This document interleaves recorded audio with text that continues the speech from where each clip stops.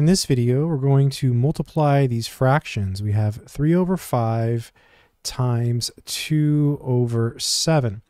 So the first thing you want to look for is if there's any cancellation possible. So the numbers on the bottom are allowed to cancel with numbers up top, but nothing here, there's nothing in common.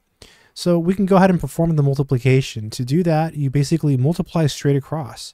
So 3 times 2, these are the numerators. It's going to give you 6. And that goes upstairs in the numerator. And then multiply the denominators. 5 times 7, that's 35. And that would be the final answer, 6 over 35. You can't really do any simplification in this problem.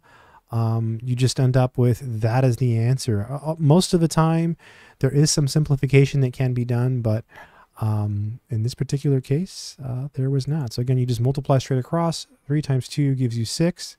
That goes upstairs in the numerator. And then 5 times 7 gives you 35. That goes downstairs in the denominator. I hope it's been helpful. Good luck.